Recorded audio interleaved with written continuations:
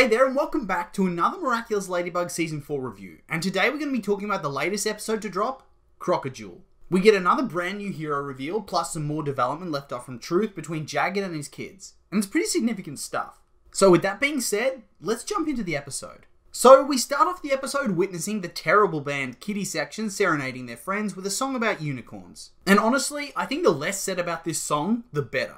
Was it written for 5-year-olds? They're not the Wiggles. You'd hope the children of Jagged Stone would be able to come up with something a little bit better than this, but there you go. Also, time to find a new lead singer, I think, and maybe remove the horns from the masks. They make it look a little bit, odd. After the performance ends, Luka notices that Marinette isn't there with the rest of their friends and asks her whether she's okay. To which Alia awkwardly replies that she's doing okay, she's just super busy. And yikes, maybe work on your excuses a little bit. Never has it been so obvious that somebody was getting ghosted. Although, to be fair, it should match up with where Marinette was at the beginning of the season. She barely had any time to spend with Luka anyway. So you could technically rationalise the idea that she's not actually ghosting you, mate. Anyway, Luka then becomes a sad boy and tells them that he knows they're lying and that Marinette stopped coming because she knows he's in love with her. And well, that happened, I guess. I can't imagine saying something like that out loud in front of all my friends. It's great that they're super supportive and really emotionally engaged with one another, but sometimes it really does stand out as odd when they say things like that. And then it's made even worse when Rose crafts the most blatant lie of all time, that she can't come to rehearsals because they happen at the same time as her water pony classes. Water pony? Again, how old are these kids? Singing about unicorns, naming their band after kittens, and now believing in mythical water horses? Although, I do appreciate the dedication to the lie, inventing the fictional water pony Pompony with his beautiful golden mane, and who gets jealous and upset when Marinette doesn't come to the classes. And she actually gets so into the lie that she forgets that water ponies don't even exist, and decides that the best way to help Luka and Marinette become friends again is to send him to the water pony classes too. And then it's revealed that the real reason that Marinette's not coming around is that she's too embarrassed. Why? Didn't they make up at the end of Truth? And it seems doubly hypocritical that she's embarrassed about meeting up with Luka and refusing to go anywhere he would be, and yet she literally dragged Kagami across Paris to make her confront Adrien. And what do her friends do about this? Why, they decide that they're all going to go to her house, sit her down, and tell her she's being selfish and hurting his feelings for no reason. That she should go and talk to him to sort all of this out. Psych, they actually decide that they're going to trick her into being at the same place as Luka by throwing a birthday party for Juleka on the boat, and thus, since they're twins, Luka will be sharing the party. And so Marinette will be forced to not only see him, but to talk to him as well. And this seems like a recipe for disaster that's going to end in tears. And I really don't get these kids. One minute, they're so socially aware and understanding of one another's emotions, and the next they're completely incompetent and socially stunted. Anyway, they get permission from Juleka, who seems a bit hesitant, but agrees anyway, and then they all assign party planning roles to themselves, whilst also celebrating that Adrien can't come, and thus can't distract Marinette with his raw sexual magnetism. We then move on to Marinette's room, where Ali's informing Marinette of the party for Juleka on the boat. But almost immediately, Marinette remembers that they were going to go to the cinema for Juleka's birthday originally. But now that the party's on the boat, Luka's going to be there too, and she'll be forced to interact with him. Alia, seeing no point in lying, fesses up straight away and tells her she needs to toughen up and talk to Luka and that they can still be friends. Marinette then tells her that the reason she doesn't want to see him is that he's still in love with her and she'll never feel the same because she loves Adrien and doesn't want to hurt him even more. So, that's BS. Never feel the same, my ass. I was watching in that cinema during Truth and saw you almost smooching. And all the flirting. Hell, the only reason in-universe their relationship didn't work was because she kept lying to him and it hurt his feelings. I don't remember it being because of Adrien solely. I mean, he was still with Kagami at that point in the story. False narrative, fake news, Marinette, you liar. Alia, who's channeling my inner thoughts this episode, tells her she's overreacting. But Marinette replies that he's been akumatized twice because of her. And yeah, I guess, but I'm pretty sure the first time was because Bob Roth was being a turd and stole his music as well. And the second time was because Marinette kept lying to him. Wasn't because she loved Adrien and he got jealous. I feel like this is just blatantly ignoring the plot of the other episodes. Nice. Anyway, Alia tells her that if he gets akumatized, Ladybug can just save the day and then she won't have to worry anymore because he'll have a charm to protect him forever. That's actually quite brutally pragmatic. I like it. Maybe Ladybug should purposely let people get akumatized to whittle down the available people Shadowmoth can transform. Although, it's probably not very ethically sound. We then move on to the school where Marinette, hiding behind a wheelie bin, approaches Juleka and asks if she can find a way for Luka to not be at the party, reasoning that it wouldn't be a good birthday if the girl who broke his heart was there. What? This is one of the most selfish and unreasonable requests I've seen in this show. Oh yeah, can you ask your brother to leave his house on his birthday and not attend his own party? That way, I can go and Alia will stop bothering me. Instead of me talking to him, I'm going to make you, his sister, do my dirty work and potentially damage your relationship with him because it would be awkward for me. Yeah, totally reasonable request. Time to uninvite Marinette from the next couple social gatherings in my opinion. This is actually cruel behaviour. Yikes! And poor Juleka's so quiet and shy she can't even find it in her to say no to her friend. So awkward times all around. Anyway, Marinette then wheels herself away, and we move on to the next scene back on the boat. Juleka approaches Luka and tells him that she's going to be having a party on the boat and that Marinette's going to be coming around, trying to hint to Luka that he needs to vamoose on the day. But then he gets excited, telling her he's relieved and that he thought Marinette was avoiding him. Awkward. Also, I think she loses good sister points for even trying to do this, by the way. Anyway, he notices there's something still wrong and tries to press her on it until their dad, Jagged Stone, appears at his window asking to get let in. Jagged comes in and basically ignores Juleka and talks only to Luka until he gets busted by his ex, who's angry that he's come into their house without her permission. And yeah, fair enough. I can't imagine it would be nice to see your ex's car outside your house only to find him alone in your kid's bedroom having snuck in through the window. Trying to cool the tension, Luka asks him if he can come to the party, to which the mum says that Juleka has to give her permission, which she does. And this scene made me sad. It's clear she hasn't spent any real time with her dad and feels completely ignored compared to Luka. This dude needs to lift his game, honestly. Gone for their whole lives and then returns only to spend time with one of the kids. Dank indeed. He then dives out the window and George of the Jungles himself into a concrete wall. How very rock and roll. And at this very convenient moment, Juleka finds herself receiving calls from her friends who either want Luka there or don't want him there, as well as Luka himself who's excited that everybody's coming over to see him. Poor Juleka. Why must she suffer like this? And then the day of the party's upon us and the guests arrive, with Alia congratulating Marinette on being brave enough to face Luka, with Marinette getting all arrogant about it and saying the time comes where you have to grow up and face things in life, before she notices him and runs away. And by the way, did she just dive down the stairs? She'd rather risk breaking her neck than confront Luka? For a superhero, she's really struggling with this confrontation thing. This then prompts Juleka to run away crying out of guilt, and Luka to start moping because she doesn't want to be his friend anymore. And way to ruin a joint birthday with your selfish ways, Marinette.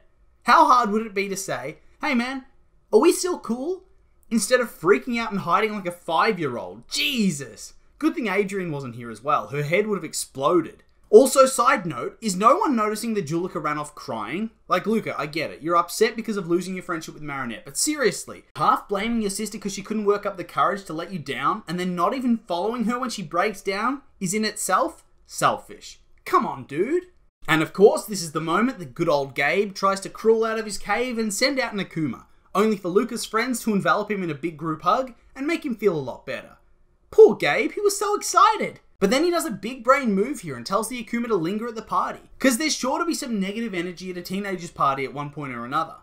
And again, seriously? Everyone just worrying about Luka? Juleka was in tears, remember? And Marinette kamikazed herself down the stairs. Nobody wants to check on them? Anyway, we cut away to Juleka and Marinette downstairs where they're hiding behind a counter, with Marinette having the audacity to ask why Luka's at the party, with an angry look on her face no less. Oh, I don't know, Marinette. Maybe because he is her brother, and this is his house, and those are his friends, you absolute muppet! Anyway, since Juleka feels so guilty, the Akuma comes looking for her, only for Marinette to apologise for putting her in the impossible situation and giving her a hug. Poor Gabe, he's having a rough day of it. And even though Marinette was a total twerp about having the audacity to ask Juleka to uninvite Luka, at least she realised she was in the wrong and apologised, so that's something.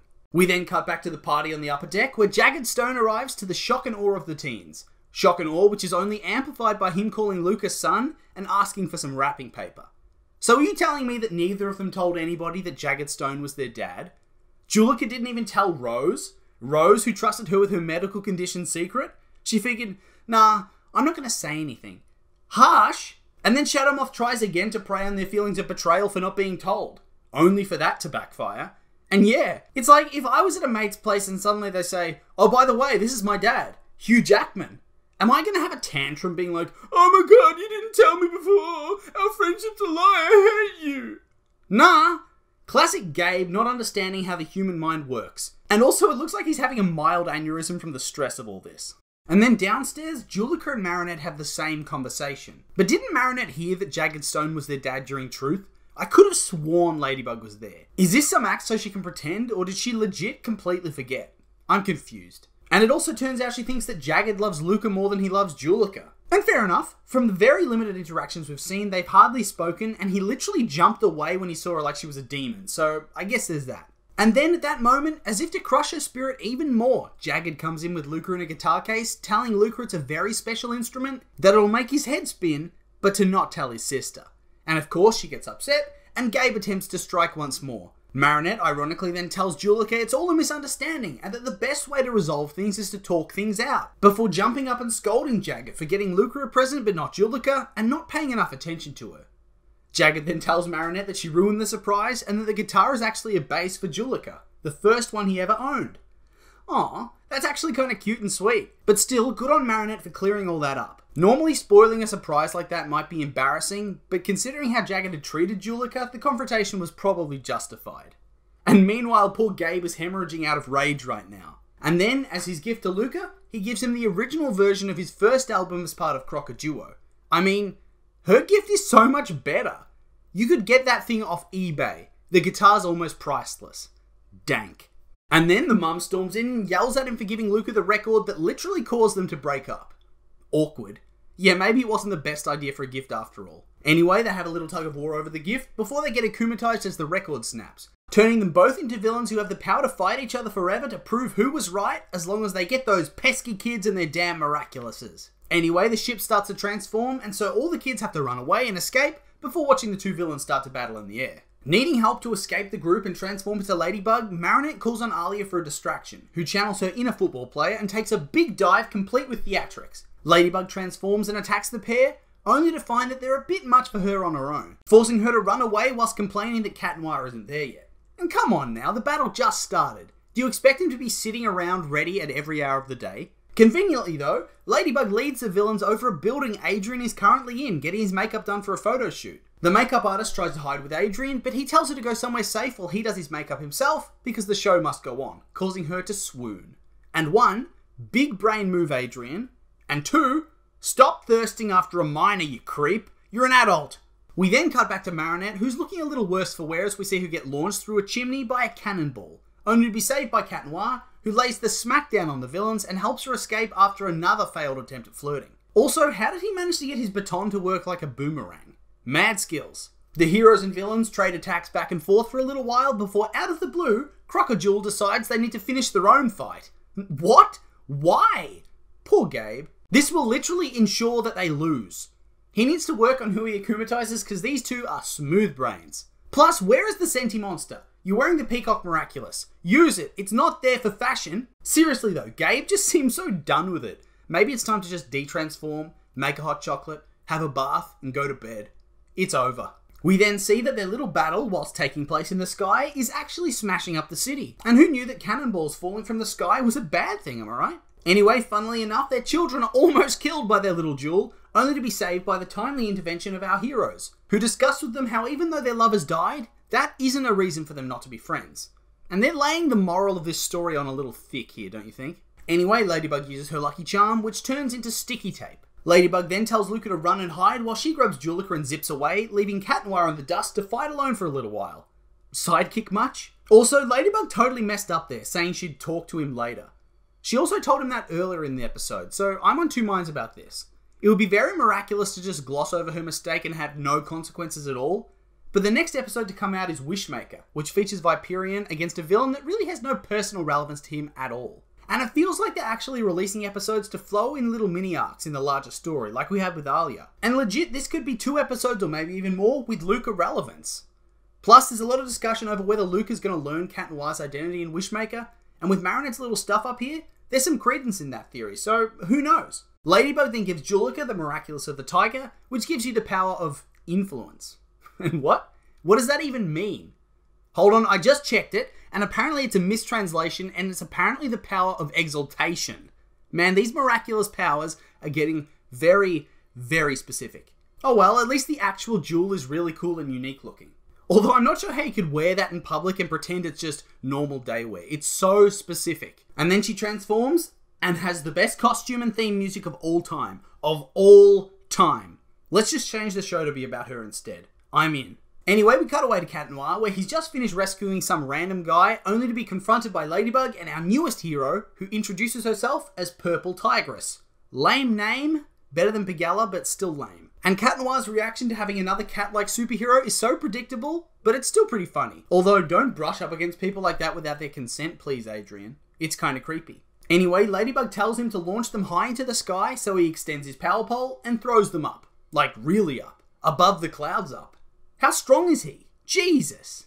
Anyway, despite the two villains flying all over the place, our two heroes manage to land on one of the two vehicles and begin their own little mini-battles, managing to both steal one half of the broken record and destroying them to try and de-akumatize them. But turns out though that now is the time for sticky tape, because for some reason they have to fix it before they break it. And that makes no sense, because if the Akuma entered the record and then it broke, wouldn't that have released the Akuma? It does every other time. So really they should have been de-akumatized back on the boat when they first snapped the record, shouldn't they?